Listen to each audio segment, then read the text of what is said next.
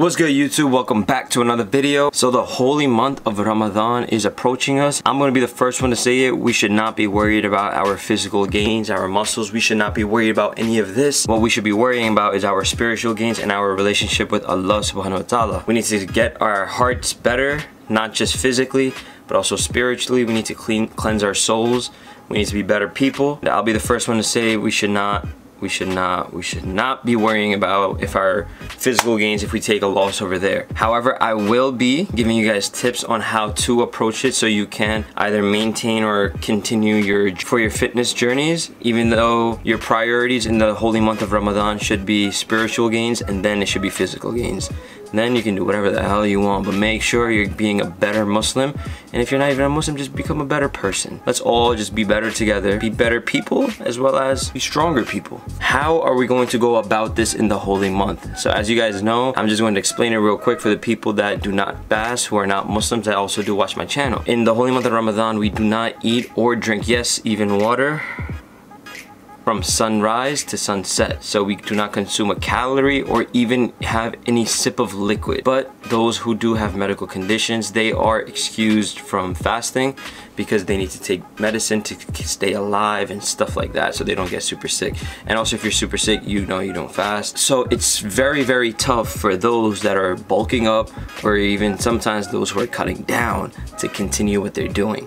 Because let's face it, if you're a person that just started working out recently and then you get hit with Ramadan, it's gonna throw off your schedule. And the best way to build good habits is by keeping it consistent on a schedule. As you guys know, I'm big on habits. I keep telling you guys, build good habits. So if you do not work out, this is a great way to build great habits. You can use prayers, you pray right on time, build that habit up, recite the Holy Quran, build that habit up, and you can also work out. Build that habit up. You have 30 days to build this habit. And those of you who have already built this habit but do not know how you will be able to continue it because you will not be consuming food at the appropriate times that you once have, what you can do to go about this is what I used to do, or what I'm going to do upcoming Ramadan. For me, it's a bit different this year because I do now have a home gym. And with that said, I will be working out maybe an hour after eating. But what I used to do before, when there wasn't COVID and all that, in two different scenarios, two different Ramadans, I did two things. One of them, I would work out an hour right before iftar time, right before breaking my fast. It was alright, it was decent. And then another one was, I would eat very little, then I'd go work out at the gym, maybe 30 minutes later. Then I'd come back home and just munch up, and it was lit, like, bro. And I think option number 2 is the best way to go. Again, if you're short on time, you can still work out while fasted, but you cannot do anything as intense if you are working out while fasted, because remember, you're not hydrated, you don't have water. You need to be chilling on your workouts. Like, take a step back from what you've been doing, but still do something, because remember, a workout that happened is better than a workout that did not happen. So just relax on some of your workouts for a month if you're doing it while you're fasted. Now, if you're doing the second method, which I'm going to be doing this year myself, which I also did last year and the year before that, is that I would have a very light iftar, and I would have a date, drink a lot of water, and maybe some oatmeal. I would have oatmeal, I'm pretty sure, but that's definitely what I'm gonna do this year. Just some water, because you're definitely dehydrated. Like, when you wake up in the morning and you're super tired, you're dehydrated. You need a date because the Holy Prophet, he would open it with a date. It's a sunnah. It also has some sugars in it, which your body also needs, especially after a fast. So remember, everything that the Holy Prophet did, science is discovering now. He was ahead of the game. You have your date, you have your water, and you have some oatmeal, not too much, just so you can get fueled up a little bit. You work out 20-30 minutes later, and also have a little protein shake. 1 scoop of protein, depends on your appetite, if you can handle it or not, how your stomach sits after that. For me, I can handle exactly what I just described, so that's what I'm going to be doing. Remember, everybody's body is different. You try what is best for you. You can give my method a try. If it doesn't work for you, it's fine. Just, adjust it a little bit to your needs.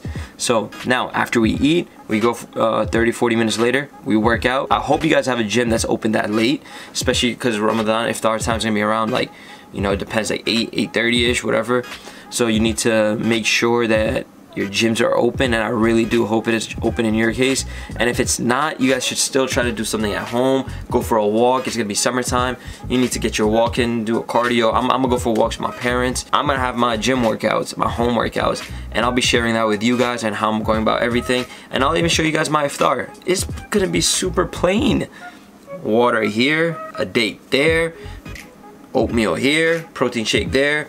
That's it. There's nothing special about that. After that, that's when I'm gonna have my major meal, and that's where I'm gonna try to get most of my protein in as well, because at the end of the day, we still have to meet our macronutrient goals, and that is where, you know, it's tough. It's very, very tough, especially for those who are trying to gain weight over this time period, and then Ramadan hits.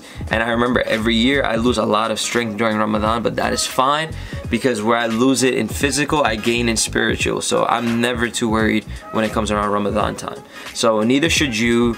Your physical gains should be the least of your worries. We should be worried about the grave instead. But anyways, I'll catch you guys in the next video. I hope you guys did enjoy this. I hope I helped you in one way, shape, or form. And I can't wait for this Ramadan, and inshallah everybody has a nice, happy, blessed month. And I'll see you guys in next week's video, where we will continue talking about fat loss and preparing for Ramadan.